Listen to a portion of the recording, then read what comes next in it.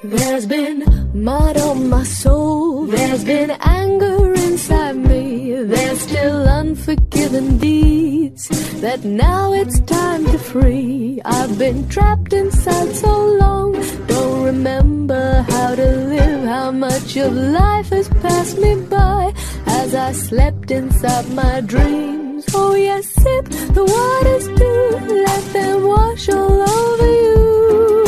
Here you are at last, free yourself from past and walk into the new.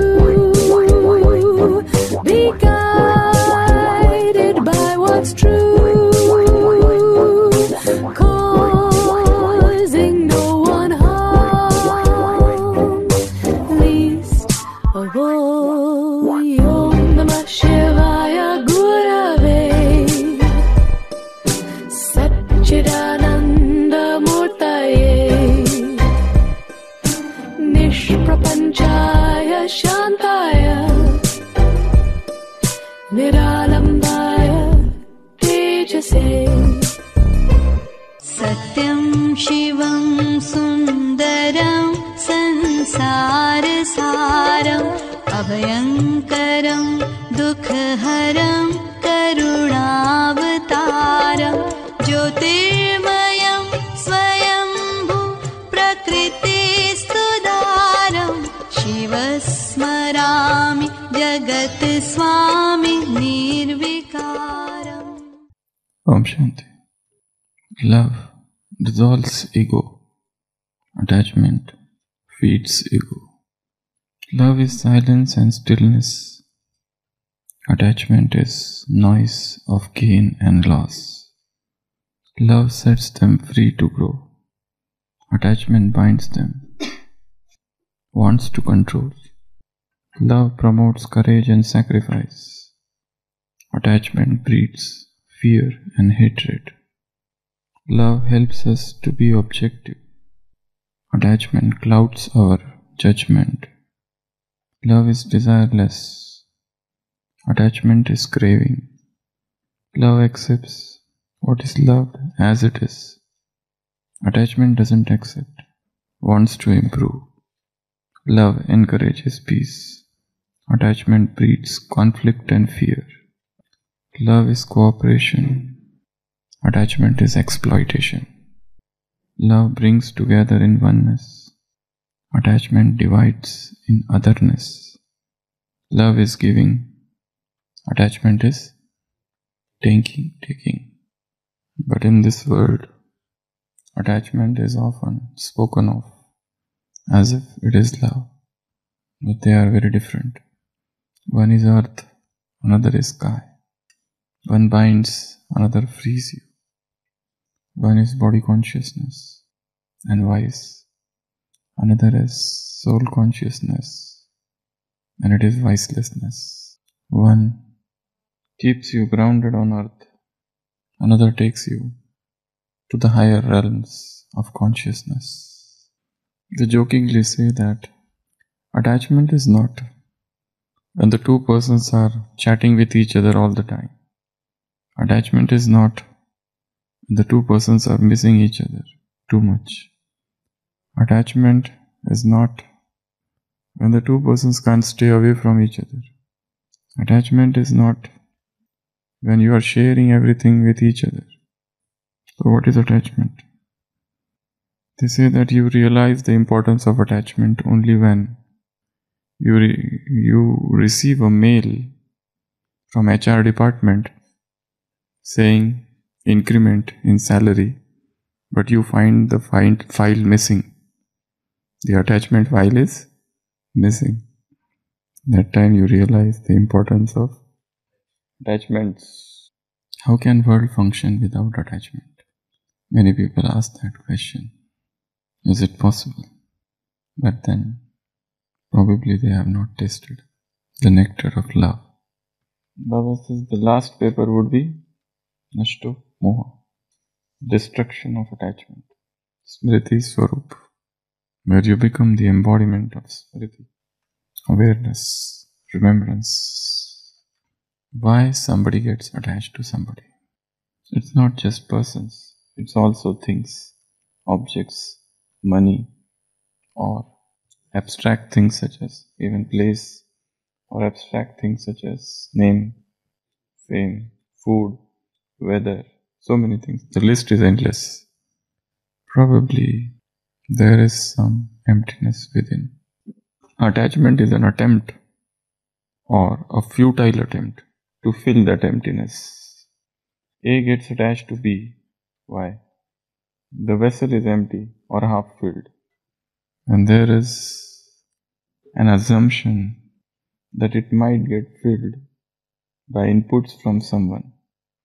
On the surface, that someone appears to be full in something which we don't have.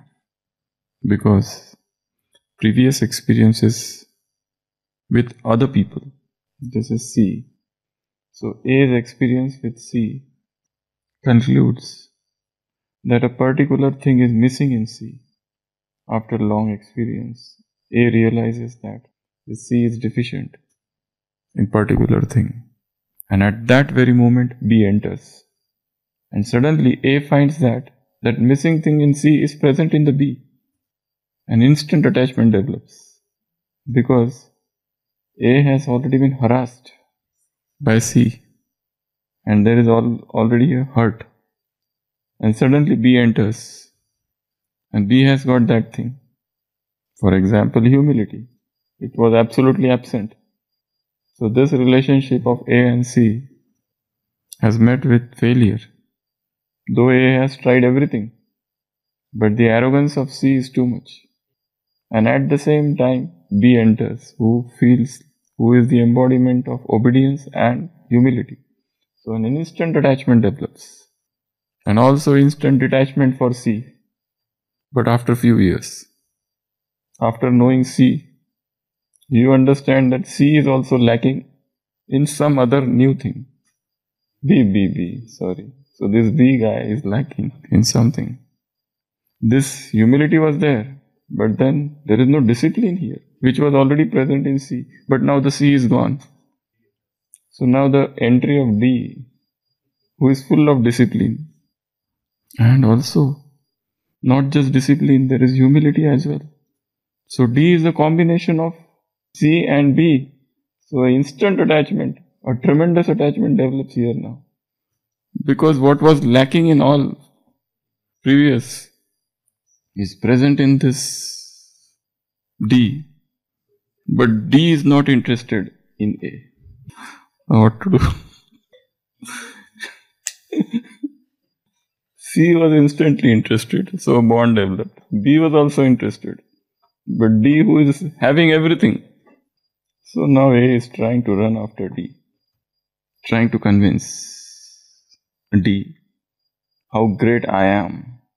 So that you should know me. And this is how the affair goes on. The unending affairs. One of the greatest poets, Lord Byron, used to fall in love with so many, every now and then. Though he is one of the greatest poets. Lord Byron, John Keats and Percy Bysshe Shelley. The romantic trio of 17th century. They ruled the entire Europe or the world with their exquisite poetries. He got married to someone and they were climbing down the stairs of the church. Lord Byron and his bride. He had fallen in love with her. They enter the car, but at the same time he sees some other girl. He has lost interest in her now. Now he has fallen in love with her. The human mind is in search. That search shows the internal thrust, the hunger for something higher, for the divine union. But it ends in physical union, leading to further frustrations or transient joy, physical pleasure, sense gratification, which creates restlessness. When people carry dead bodies, funeral, They keep on changing shoulders.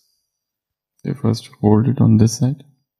After some time when it starts paining, they take it on this side, then this side, then this side. The similar manner. Man's mind is fluctuating like pendulum. It goes here, it goes there. It is never stable. It has a tendency to get attached to things, to objects, to places, to persons. And when you get attached to B, A is attached to B, B becomes the center of everything. All the virtues, all the good qualities, everything you find in B. Rest, the whole world appears worthless, useless. Whatever good you can think of, you find in B. And if B is a Brahmin soul, he finds B as the ocean of him, all the virtues. In spite of doing all the critical analysis, A cannot see a single defect in B. B is perfect in Gyan, in Yoga, in Dharana, in Seva, in behavior, in everything.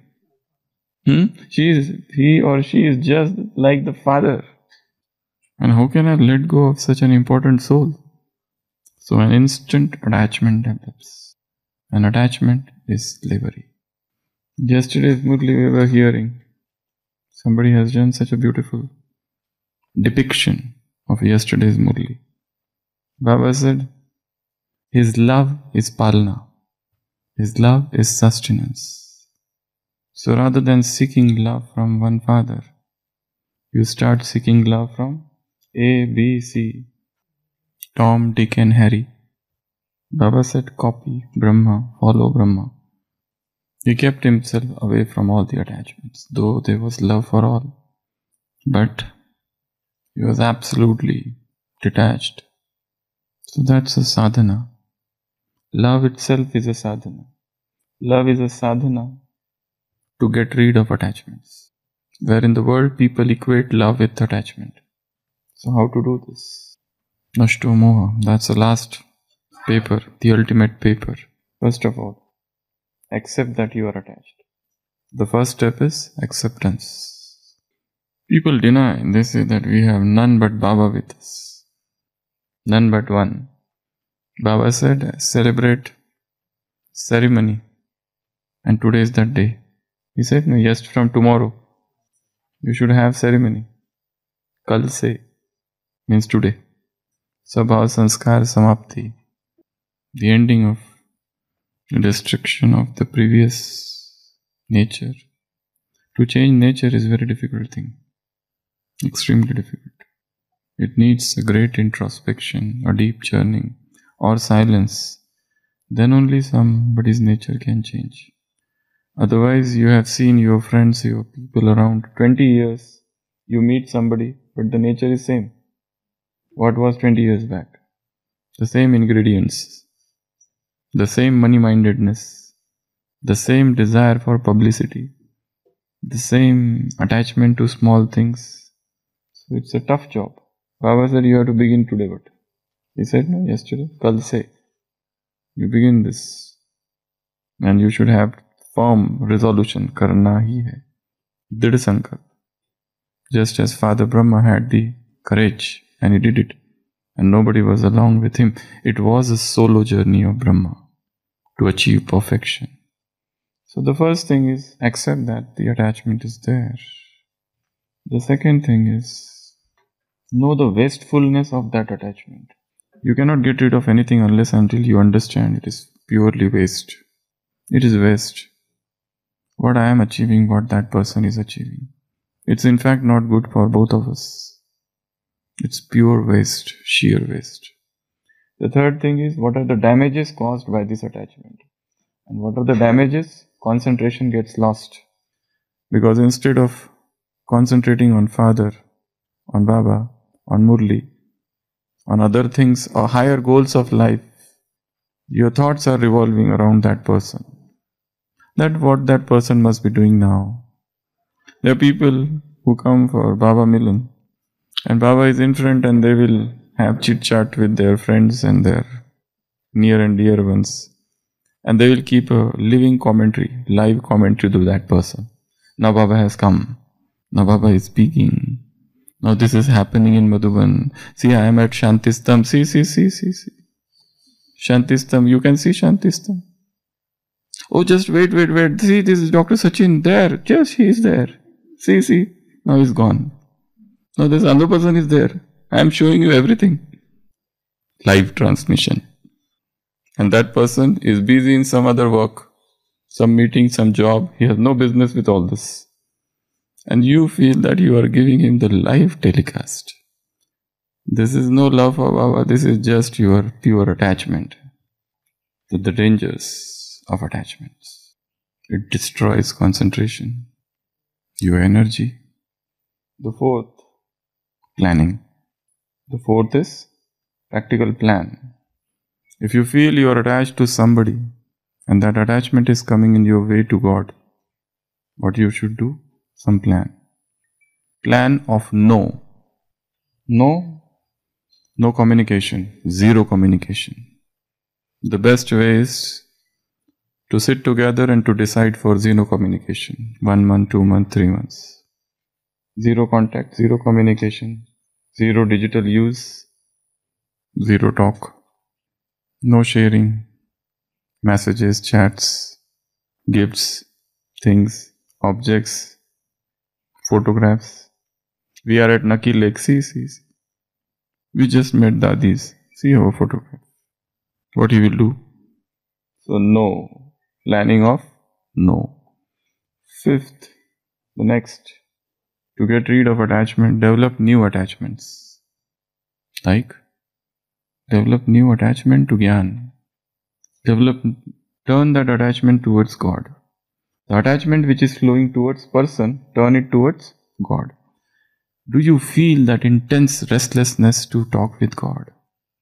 Do you feel the same intensity with which you remember that person? Is the same intensity is there with you to remember Baba?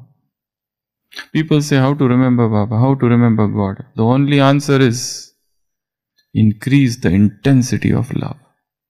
When you love Him intensely, passionately, automatically, the journey of remembrance becomes easy. Otherwise, you keep on asking how to do yoga, how to sit in meditation, how to remember Baba. Only questions and nothing else. Remembrance is not the purusharth, is not the effort. It is the result of love, of divine. So love, realize how His love is the highest, the greatest, the purest, the sublimest, the supreme. So, redirect. Next, get busy in GYDS, Gyan Yoga Dharana Seva. Look at this person. So much effort has been put in. Different color paints, different colors have been used. Somebody has tried to summarize yesterday's Murli. So when you remain busy in such creative work, where is the time to keep on contacting with and chit-chatting with your friends and your people with whom you are attached? This needs a great effort to summarize something, almost everything. And the lessers, the biggest poetries are those which are in 2 lines, 3 lines. Smaller the matter, the powerful it is. It is not that somebody is writing too much. Percy Bysshe Shelley was there, and when he was a student, he was asked in the school, write a poetry on Jesus Christ coming, and there was wine being served, and the wine was less exhausted, and the people came, and what Jesus Christ did, he took the wine and he did a miracle, the first miracle by Jesus Christ. He converted water into wine, and then everyone was happy. So they were given a poem, they were told, write something on this story. So Percy Bysshe Shelley wrote, the master looked at the water and she blushed. The master looked at the water and she blushed. She means water. Means it got converted into wine. So that's the power of poetry. So get busy in Gyan, Yoga, Dharana, Seva. Then where is the time? Last one. Convert this physical love or this emotional love into Ruhani, spiritual love. If you are attached, A is attached to B, remain attached. but start sharing Gyan. Start sharing knowledge. Let this attachment turns into spiritual attachment. Let this love become spiritual love. Automatically a spiritual detachment will develop when you do this. Because whenever you are talking, you are discussing knowledge. And knowledge is such a powerful tool that when you discuss knowledge with person, you cannot remain attached with him. It is such a trick. Mother is so much attached to her child. She can't, where have you reached? The child is going to some place. Have you boarded the train? How is it? Which is the boogie? Who is around you? Your luggage is okay? This is so much anxiety mother is filled with. But the mother is started discussing Yog Gyan with. She has become Nastomoha. You have sat in the train now, so what is the problem? You will automatically reach. Which station you are? What station? Do you have water? Do you have this, that? Food is there or not? Should I call somebody to give you something?